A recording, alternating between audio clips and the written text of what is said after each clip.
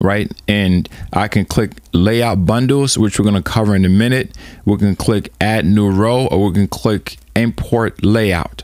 Now, if you're starting from scratch, if you're trying to build a website from scratch, this is where you start. You can use the layout bundles. You can use add new row.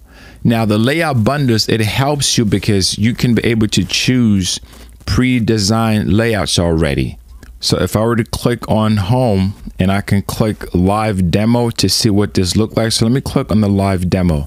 It's going to show me where they've already designed it. So before I import it, I can take a look at this specific page and see if this is how I wanted to, if this is what I'm going for. So let's go back here on the back end.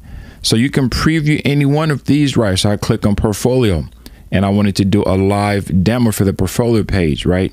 So it's showing me what it looks like, and I can go through. If I like how it looks, I can import it.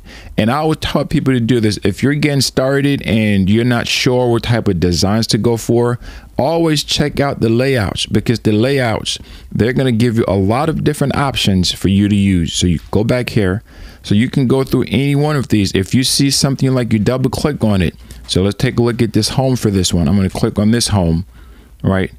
And I'm going to click on a live demo. I'm going through all of these are very well done.